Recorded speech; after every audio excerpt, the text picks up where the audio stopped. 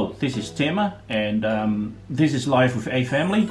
At the moment we are looking at making ōloōlo, and ōloōlo is made out of green banana and the good old overripe bananas. And if you have any overripe bananas that you need to get rid of, this is the best way to use them. I really like the taste, as Mum and Dad always make this.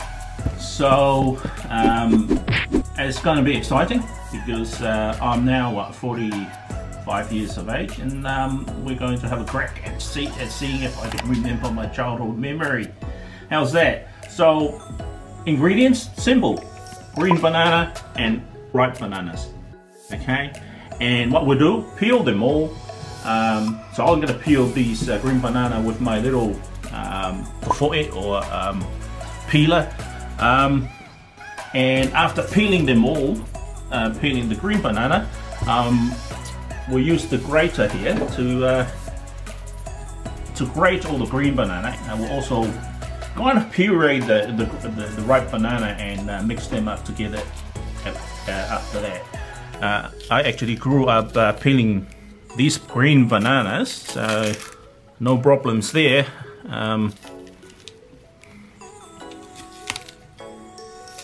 It is important that you use this little piece of equipment here. It makes it easier for you to poke through the skin. If you didn't have that tool, you'll end up doing something like this, trying to peel it like how you normally peel a ripe banana, but then you end up leaving part of the skin out, so it's not ideal. So I normally catch it from the top, point this bit to me, go first like that, and then also I break off this little bit here so that doesn't get left behind there. And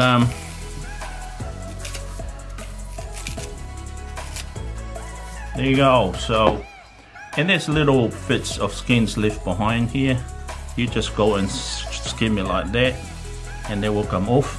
And this skin here is really good for compost or worm farm.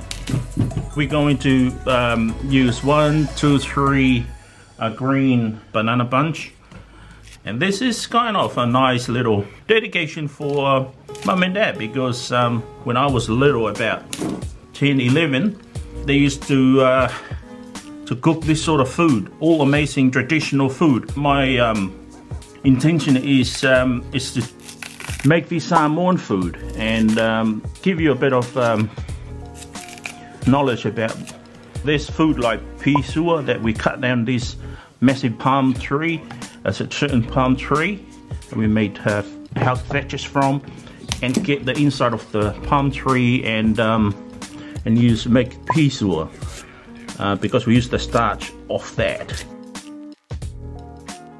See this is a write-off because that is no good, so we'll throw that away. That banana is not fully developable. It's got some sort of disease that stop it from growing. Just use the nice white flesh banana.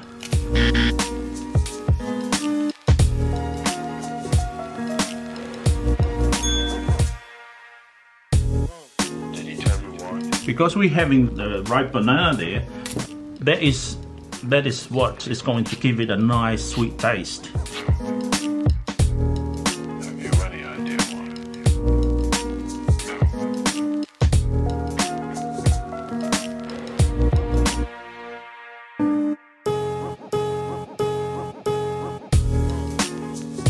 The banana actually have quite a sticky sap in the skin, so expect to have sticky hands. Not too much. It depends on the type of banana that you use.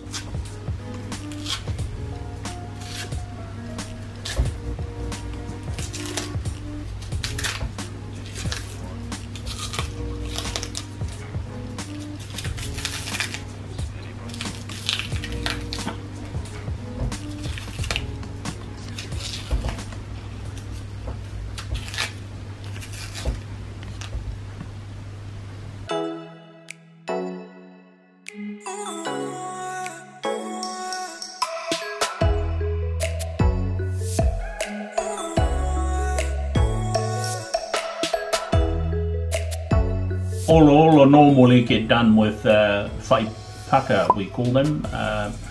P-A-K-A, it's a type of banana species. It's actually thicker banana and shorter. So whai paka is only used because of the volume. At the moment we've got a good amount of bananas. This will build our volume. It shouldn't give us too much of a difference with taste. We'll see if it works out. We'll see if it works out. We'll see if it works out. The next step is we're going to use the grater to grate the banana, not banana.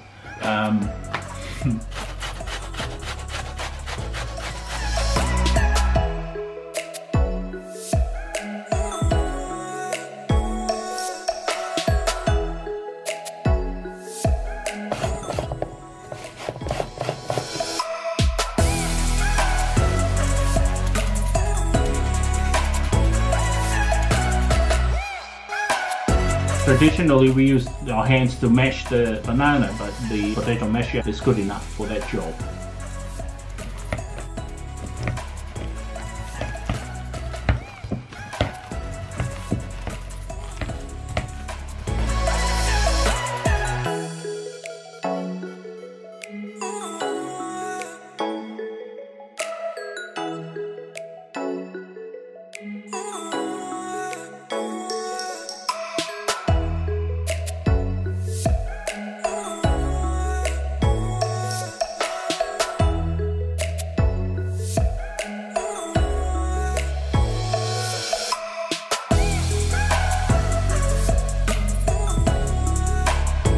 So I use this part here first, and then I realize I end up with strips of banana instead of mashed or a nice paste. So not that side, not that side, not this side, which is the tinier version of these holes here, but it's a side where it's kind of like as if you go and poke holes out from the inside. That's the side you use for grating the banana. Now that there is kind of too puree. We try and use the puree idea, but it turned out to look like a smoothie instead of looking like the texture that we want here. So I got 5 more to go after this. Then it will be time to mix the 2 ingredients. At the moment I'm thinking chocolate chips will be really nice in this mixture. This is puree. This is proper way of, I think, how it should be done, and not streaky. Okay, so use the right part of the grater.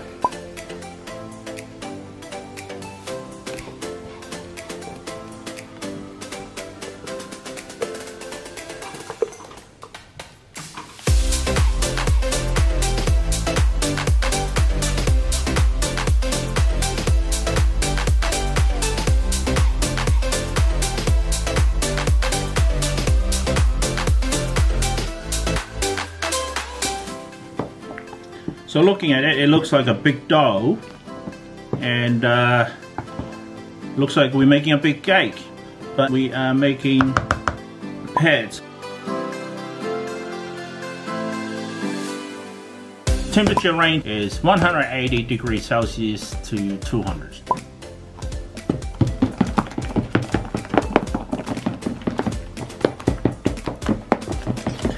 Believe it or not, my nose is now catching the beautiful scent of that Ōloōlo when it's cooked. I could actually smell it now while it's raw.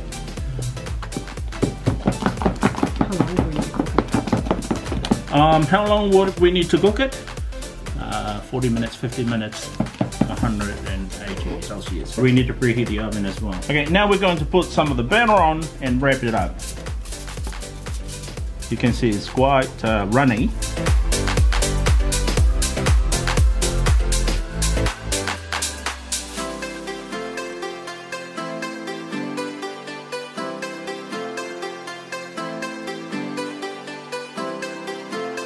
I will say out of that, I would say we end up with about maybe 12 to 16 loaves.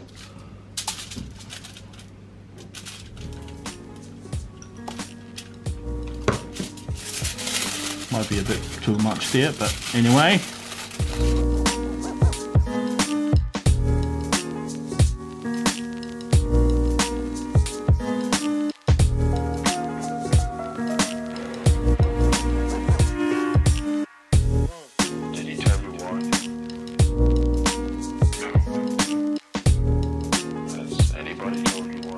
Okay, so I'm gonna sprinkle that.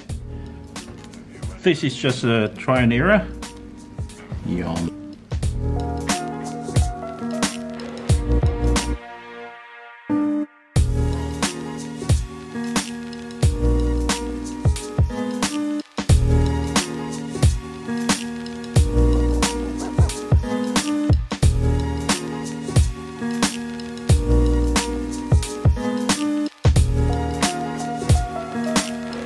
So we made a few of these doughs that we took.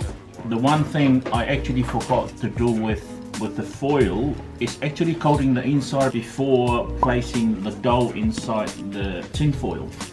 So I will expect that it will be very sticky when I open this up. So there you go. Now this one here is one with chocolate. We obviously can see chocolate bits in there.